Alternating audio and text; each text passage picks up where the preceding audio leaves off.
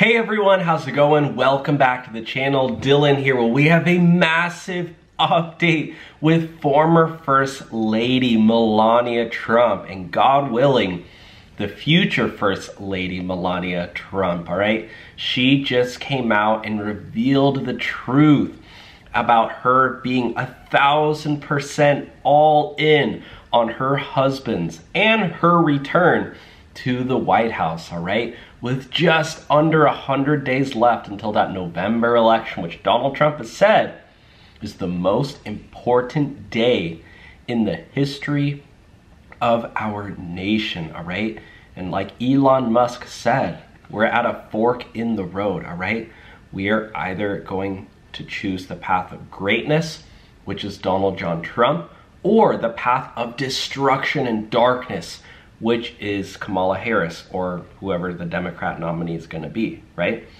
Now, Melania Trump, she is such an amazing Christian, faith-filled woman who's just glowing and beaming with light. And the media constantly attacks her image. The lady on The View shares a naked photo of her on her Instagram page. They talk crap about her. They ask them about their divorce. And the people on The View say, oh, Melania Trump's, there's probably some money involved. That's why they're together. Super, super strange, because this woman is a powerhouse. She's really awesome and she's loving, all right? So we're gonna share the truth today. We're gonna expose the truth. And one of you guys commented on my last videos saying that in the Bible, it says that the truth shall set you free, okay? So here on my show, that's what we do. We reveal the truth, because in scripture it says the truth shall set you free. Before we do dive in and bring Melania Trump onto the show, we're gonna read the Bible and pray, because God comes first, amen? Comment amen down below if you believe that God comes first, okay? This is a powerful prayer of protection from Psalm 91. He who dwells in the shelter of the Most High will abide in the shadow of the Almighty. I will say to the Lord, my refuge and my fortress, my God in whom I trust. For he will deliver you from the snare of the fowler and from the deadly pestilence. He will cover you with his pinions, and under his wings you will find refuge. His faithfulness is a shield and buckler. You will not fear the terror of the night, nor the arrow that flies by day, nor the pestilence that stalks in darkness, nor the destruction that wastes at noonday. 1,000 may fall at your side, 10,000 at your right hand, but it will not come near you. You will only look with your eyes and see the recompense of the wicked. Because you have made the Lord your dwelling place, the Most High, who is my refuge, no evil shall be allowed to befall you, no plague come near your tent. For he will command his angels concerning you, to guard you in all your ways. On their hands they will bear you up, lest you strike your foot against a stone. You will tread on the lion and the adder, the young lion and the serpent you will trample underfoot. Because he holds fast to me in love, I will deliver him. I will protect him, because he knows my name. When he calls to me, I will answer him. I will be with him in trouble. I will rescue him and honor him. With long life I will satisfy him and show him my salvation. Amen. Comment amen down below. Let's see how many of you guys out there believe in Jesus, okay? And now let's get started from Melania Trump, one of my favorite people ever, guys. All right, so first and foremost, Melania Trump is making a massive, massive move, and she is actually releasing her first ever book, all right? It's literally just called Melania, which you can pre-order right now. It is going to be a memoir. Her first memoir will reveal stories and photos never before shared with the public.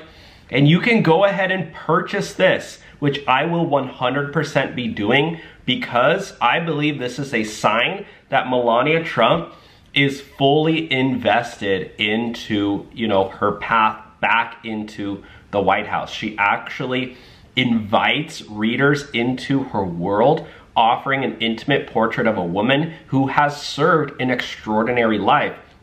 And one of the highlights of this woman's life is not only meeting Donald Trump in New York and being with meeting him at New York Fashion Week. That's where they infamously met, which we'll get into later into the video because I think it's really, really a cool story. They actually weren't even supposed to meet. It was kind of like divine. And then Melania Trump, you know, her time in the White House as First Lady. So you can actually buy this for $40. It's actually a pretty good deal. Or for 75 bucks, she will actually sign it, which for only $35 extra, I honestly think that's what I will be doing. Now, I wanted to share this because, again, Melania Trump, this is her first memoir ever, and it's just a sign that she's ready to return to the White House, and she showed up to the RNC. Let's tune in, guys. This is so beautiful. And you could actually see this woman had her ear patched up as well as a sign of unity and support for Donald John Trump. On this journey, I am deeply honored to be joined by my amazing wife, Melania. Yeah. Whole crowd stands up because they want her back. This is huge, guys. Huge, huge, huge.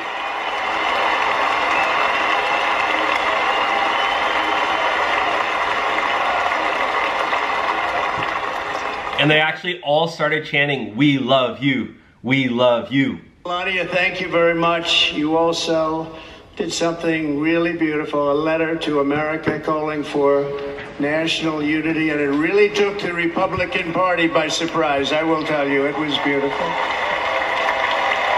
And I'll just read that letter really quickly because it was one of the best letters that I've ever read in my entire life. Melania Trump, she wrote a letter to America right after her husband got shot. And it was so sad. But again, like I said, Melania Trump, she stood up and wanted to, you know, get her word out there and actually show her support. So she said this: "I am thinking of you now, my fellow Americans. We have always been a unique union.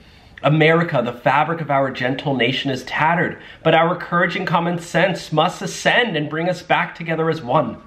When I watched that violent bullet strike my husband Donald, I realized my life and Barron's life were on the brink of devastating change.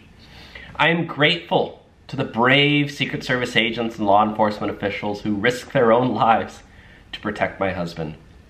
To the families of the innocent victims who are now suffering from this heinous act, I humbly offer my sincere sympathy. Your need to summon your inner strength for such a terrible reason saddens me.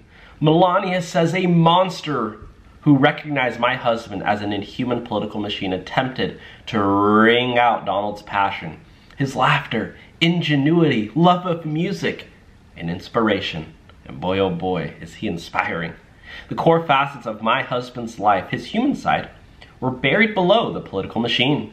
Donald, the generous and caring man who I've been with through the best of times and the worst of times. Let us not forget that differing opinions, policy, and political games are inferior to love.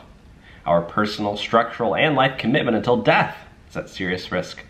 Political concepts are simple when compared to us, human beings.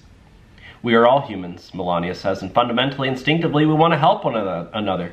American politics are only one vehicle that can uplift our communities. Love, compassion, kindness, and empathy are necessities. And let us remember, when the time comes to look beyond the left and the right, beyond the red and the blue, we all come from families with the passion to fight for a better life together while we are here in this earthly realm. How beautiful. And then Melania says, dawn is here. Let us reunite now. This morning, ascend above the hate, the vitriol, and the simple-minded ideas that ignite violence. We all want a world where respect is paramount, family is first, and love transcends. We can realize this world again. Each of us must demand to get it back. We must insist that respect fills the cornerstone of our relationships again. I'm thinking of you now, my fellow Americans. The winds of change have arrived. For those of you who cry in support, I thank you. I commend those of you who have reached out beyond the political divide. Thank you for remembering that every single politician is a man or a woman with a loving family. Then Donald Trump continues to say that he was actually might end up using that in their campaign. So beautiful, so beautiful, guys. In fact, some very serious people said that we should take that letter and put it as part of the Republican platform. That would be an honor, wouldn't it? Yes, it would. Right? Mr. Congressman? But it captivated so many, so I also want to thank my entire family for being here. Don, Kimberly, Ivanka and Jared, Eric and Lara, Tiffany and Michael, Barron, we love our Barron. Oh yeah. I was actually wondering why Barron was not in attendance at the RNC. I was wondering where he was.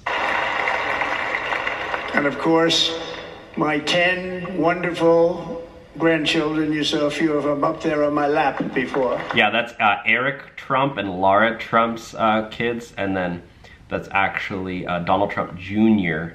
and Kimberly Guilfoyle's children as well. I actually find it kind of cool that they're not all sitting like right next to each other like their spouses, because they're all just like so tight-knit as a family.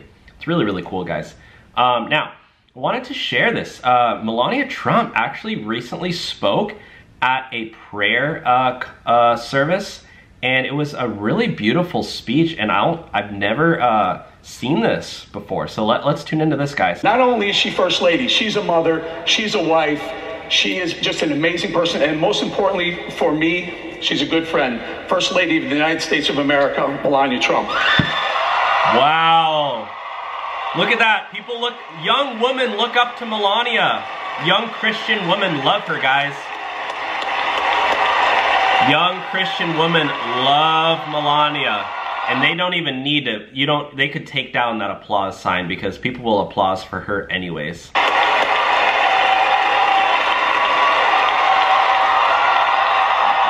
Look at that, all these young people love her, guys. This is a Christian event. Who better to speak than Melania herself? Wow. Amazing, guys. Thank you, Eric. Good morning. I'm honored to be here today. It takes such a strength and grace to take the grief I know you and Adrian deal with each day, and use the loss of your son, Eric, as a catalyst for good. You honor him every day through the lives that you are saving. I'm inspired by the work you're doing, and hope you know that my husband and his entire administration are committed to fighting the opiate epidemic.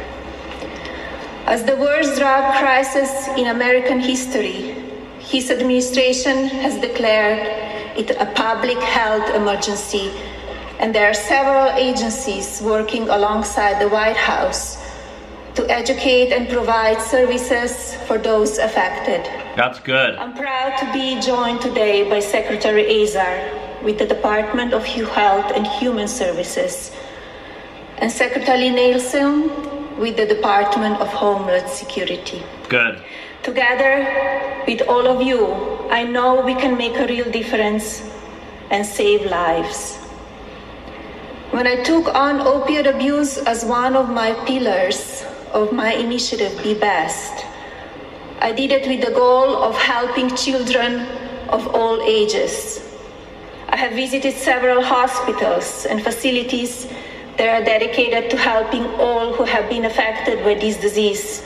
Melania Trump, she's actually dedicated a huge part of her life to helping people who really need help, including foster children and those struggling with addictions. And it's so crazy to me that the mainstream media likes to paint this picture as how this woman is sad, she's depressed, she's on the brink of divorce with her husband, there's money involved. I mean, this woman came to America, she achieved actually the American dream. She attained her citizenship legally. You know, she grew up in Slovenia, went to Milan, Paris. She, working as a super international supermodel, one of the most successful models in the world. And then she went to New York where she met Donald John Trump.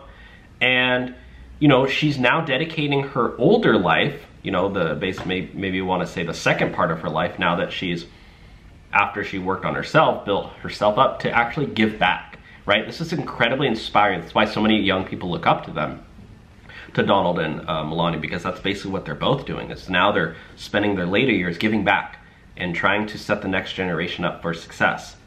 It's so disheartening, and it's so, you know, honestly just so hate-filled that they're trying to take them down because they're great people. Including people who are addicted, babies born addicted, and families coping with addiction of a loved one. What has struck me with each visit is how this epidemic has touched so many people, whether it is because of personal use or that of family members, friends, co-workers, or neighbors. Opioid addiction is an illness that has truly taken hold of our country. According to the Centers of Disease Control and Prevention, more than 130 people in the United States die each day due to overdosing on opioids. In 2017, those overdoses accounted for more than 72,000 deaths, more than any previous year on record.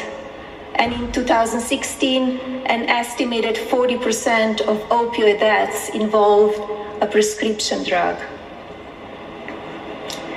My focus through Be Best has mainly been a neonatal absence syndrome, which are conditions that occur when a baby withdraws from the drugs it was exposed to during pregnancy.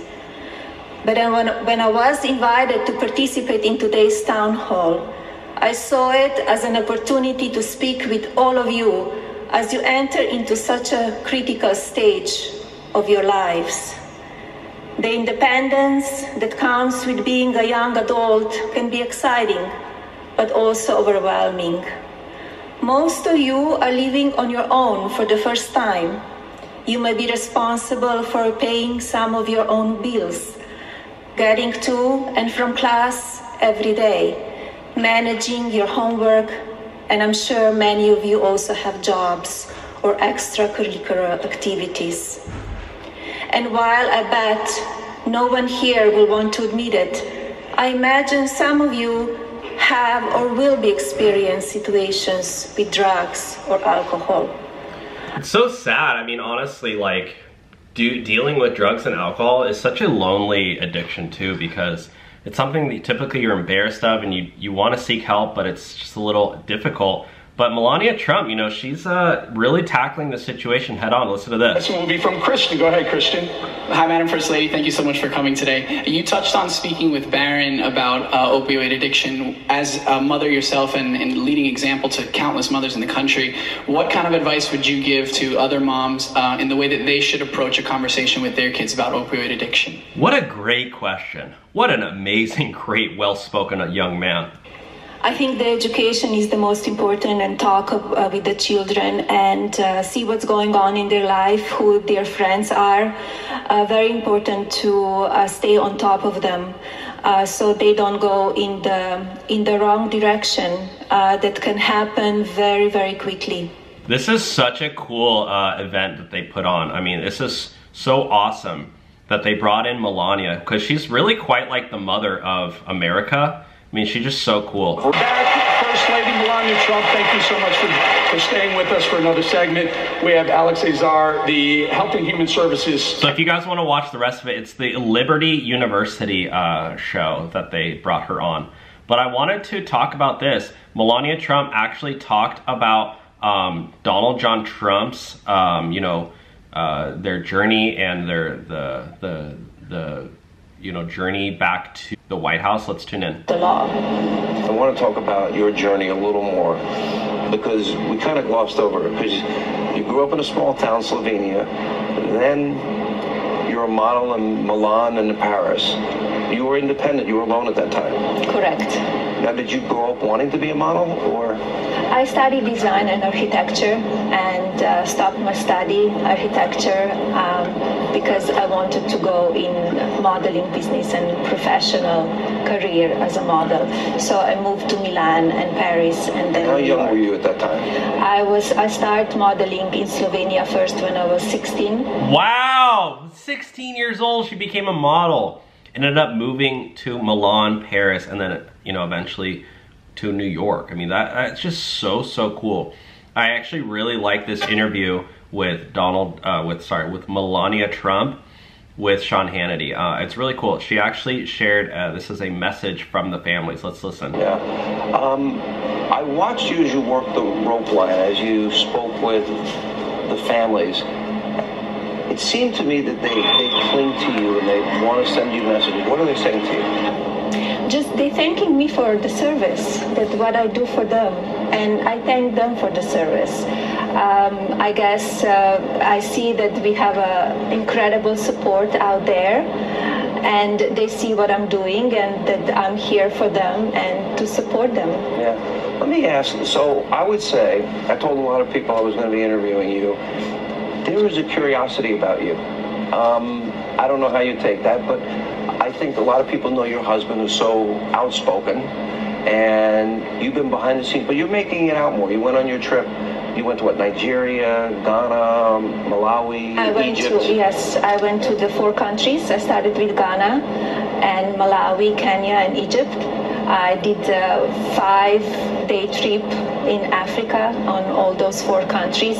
So while Joe Biden is spending, you know, 40% of his time as president on vacation, he's going to Camp David, he's going to his Lake Tahoe place, he's, you know, spending time in Delaware, eating ice cream, falling off bikes, and you know, getting baked up in the sun on the beach. You have the vast contrast. I mean, the contrast is so huge between Kamala Harris, you know, not going down to visit the border, where you have Donald John Trump and Republicans. You know, like, think about Donald Trump. He's the first president ever to go to North Korea, to meet up with Kim Jong-un. It's like Donald Trump's doing everything he can. I mean, it's absolutely beautiful. You know, I have this book with Donald Trump. I was just showing my mom earlier. You know, there's Trump meets with everyone. There's a picture of Trump with Kanye West, picture of Trump with, you know, his family, picture with Trump with the president of China, and with Kim Jong-un. He's meeting up with Putin. He's like, Trump just goes out. He does meetings, meets with people, talks with everyone. I mean, it's like, he meets with people that he doesn't necessarily like, but he wants to at least shake your hand. I mean, Trump is, you know, it's just, the difference is it's astounding. Now, this is actually Melania talking about her meeting Trump and her time in the White House. Let's listen in. Yeah, you're now traveling, but you end up in the biggest city, and you told the story about how you met the president. When did you know that he was the one? Was there a moment? We had a great chemistry when we met in 1998. How cool. And we started dating, and you know, we dated for a long time before we got married, and we got married with the son. But guys, I got Trump books all over my house. This was the one I'm reading right now, Trump, The Art of the Deal. The other one I have is called Our Journey Together or something. It's a much bigger book, but this one is a really good read. If you haven't read this one yet, Trump, Art of the Deal. The great chemistry from the day one. Yeah. Was there a moment that you realized, wow, small town Slovenia, now I'm the First Lady of the United States and I'm living in the White House? Was there a moment that you realized this is real? It's incredible, especially when you think about it, your life, where you were born, and all the steps you took. I took a lot of steps. It's not just like you end up here. You learn a lot on the way here, and in my business, in fashion business, it's a tough business as well. And here the politics, it's as well, it's a tough business, and you need to have very thick skin.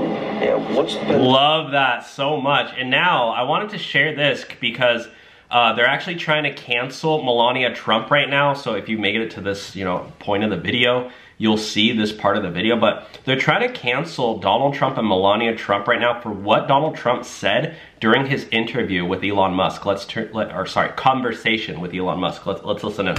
And actually, she looked very much like our great First Lady, Melania.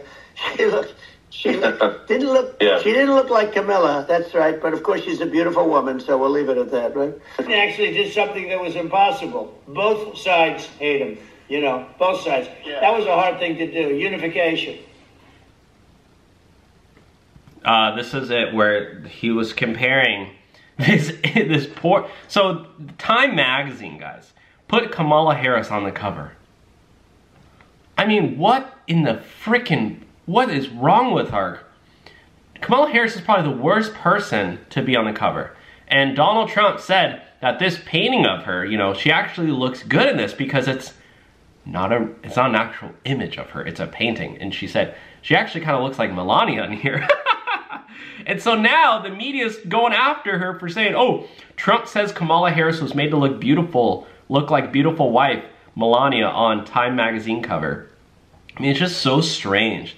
The portrait they're trying to paint, no pun intended, of Melania and Donald Trump. I mean, they're really trying to go after them when in reality, I mean, they're such a really cool, beautiful couple. Listen to this, guys. International cover girl has now joined us. We got to discuss the media. How did you two meet? We met in New York, 1998. It was a fashion week, September 1998. The famous fashion week. They actually weren't even set to meet. This is a cool story. Famous fashion week in Were New you York. introduced? Well, no, we were both at the same party, and that's how we met. He came to right me. away? I went crazy. I said, I was actually supposed to meet somebody else, and there was this great supermodel sitting next to Melania, and I was supposed to meet the supermodel, and they were saying, look, there's so-and-so. I said, forget about her. Who's the one on the left? And it was Melania. You like him right away? So he was set up on a date to meet basically Melania's friend. So it was like divine chance that Donald Trump actually met. If you haven't watched this interview, you definitely have to watch it because it's so cool with Larry King. And this was back from 2005. But yeah, guys, I mean, Melania Trump, you know, she's releasing her book. They're trying to cancel them, but she's coming out and speaking and saying, hey, look, you know, we want to unite this country together. So let me know your thoughts on this. I think Donald Trump and Melania Trump, they are really, really ready and gearing, you know, in full gear for November 2024. So let me know your thoughts down below. Take care and God bless.